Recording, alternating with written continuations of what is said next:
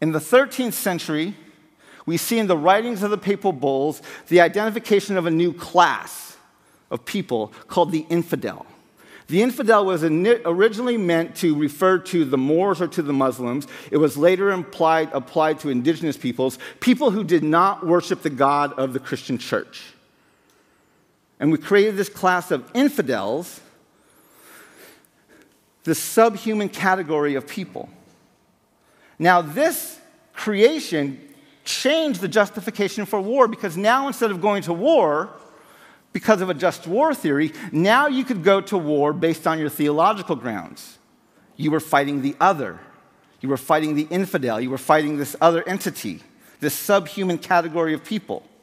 And so it's out of this understanding of what's going on in the 13th century that in the 1400s we have the writings of the papal bulls saying things like invade, search out, capture, vanquish, and subdue all Saracens and pagans whatsoever. Reduce their persons to perpetual slavery, convert them to his and their use and profit. This papal bull, along with other papal bulls written between 1452 and 1493, collectively became known as what we call the Doctrine of Discovery. The Doctrine of Discovery is essentially the church in Europe saying to the nations of Europe, wherever you go, whatever land you find not ruled by Christian rulers, those people are less than human, and the land's yours for the taking. This was literally the doctrine that allowed European nations to go into Africa, colonize the continent, and enslave the African people. They weren't fully human.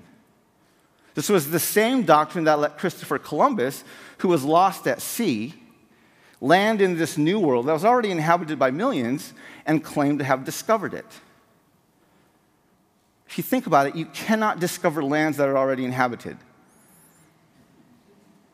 If you don't believe me, leave your cell phones, your purses, your car keys out in front of you. I'll come by and discover them for you. That's not discovery, that's stealing. It's conquering. It's colonizing. Because to this day we refer to what Christopher Columbus did as discovery, it reveals the implicit racial bias of our nation, which is that people of color, Native Americans, are not fully human. This makes the doctrine of discovery a systemically racist doctrine that assumes the dehumanization of people of color.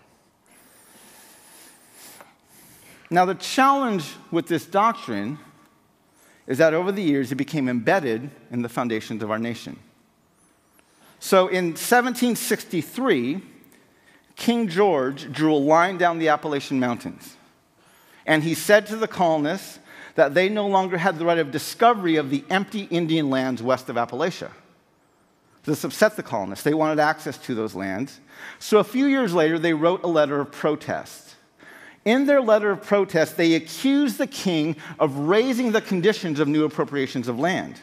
They went on in their letter to state that he has excited domestic insurrections amongst us and has endeavored to bring on the inhabitants of our frontiers the merciless Indian savages. They signed their letter on July 4th, 1776. Literally 30 lines below this statement, all men are created equal, the Declaration of Independence refers to natives as merciless Indian savages.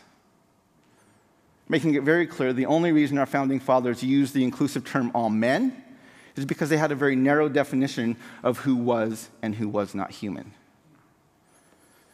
This, of course, makes our Declaration of Independence a racist document that assumes the dehumanization of people of color.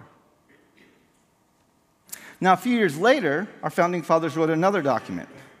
They began this document with the words, "We the people, in order to form a more perfect union, establish justice, ensure domestic tranquility." This, of course, is the preamble to the Constitution of the United States of America. However, in Article 1, Section 2, the section of the Constitution that determines who is and who is not included, who is and who is not covered by this Constitution, it never mentions women, it specifically excludes natives, and it counts black people as 3/5 of a person. So, literally, the Constitution was written to protect white landowning men. We have to stop for a minute and pause and wrap our heads around that. The purpose of the Constitution, as it was written, was to protect white landowning men. We act surprised today that women earn 70 cents to the dollar. This shouldn't shock us. The Constitution is working. We act surprised today that our prisons are filled with people of color. This shouldn't shock us. The Constitution's working. We act outraged that in 2010, the United States Supreme Court sided with Citizens United and ruled that corporations now have the same rights to political free speech as individuals, creating an open door for super PACs and unlimited donations to political campaigns. This should not shock us. The Constitution is doing exactly what it was designed to do. It is protecting the interests of white landowning men. Now, maybe you're thinking, wait, didn't we correct that? Well, about 100 years later, we passed the 14th Amendment. The 14th Amendment was meant to address Article 1, Section 2. It was meant to extend the right of citizenship to anyone born on this continent under the jurisdiction of the government. However, it did not give women the right to vote. They were still excluded. It did not include natives. We were still excluded. And even though it gave some rights of citizenship to a few former slaves, we cannot forget that Jim Crow laws were written after the 14th Amendment, that segregation was enacted after the 14th Amendment, that internment camps were enacted after the 14th Amendment. And we cannot forget that in 1970, we used the 14th Amendment in Roe versus Wade. And now we concluded that unborn babies aren't human, and therefore they can be aborted. The problem we have is our Constitution does not have a value for life. The value of the Constitution is for exploitation and profit, and the practice of the Constitution is dehumanization.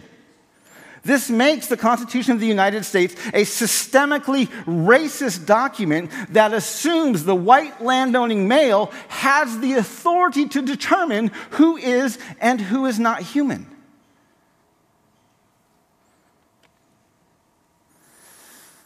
A few years later, in 1823, there was a Supreme Court case, Johnson versus McIntosh. This is two men of European descent. They're litigating over a single piece of land.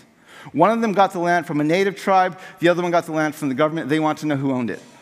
The case goes all the way to the Supreme Court. The court had to decide the principle upon which land titles were based. They concluded the principle was that discovery gave title to the government by whose subject or by whose authority it was made against all other European governments. And that title might be consummated by possession. They went on to use the doctrine of discovery to determine that natives who were here first but are less than human, we only have the right of occupancy to land, like a fish occupies water or a bird occupies air, and Europeans have the right of discovery to the land, and therefore they have the true title to it. This precedent by the Marshall Court, along with a few other cases during that era, created the legal precedent for land titles. This precedent and the doctrine of discovery were referenced by the Supreme Court as recently as 2005. This, of course, makes the United States Supreme Court a systemically racist court that to this day has legal precedent based on the dehumanization of people of color.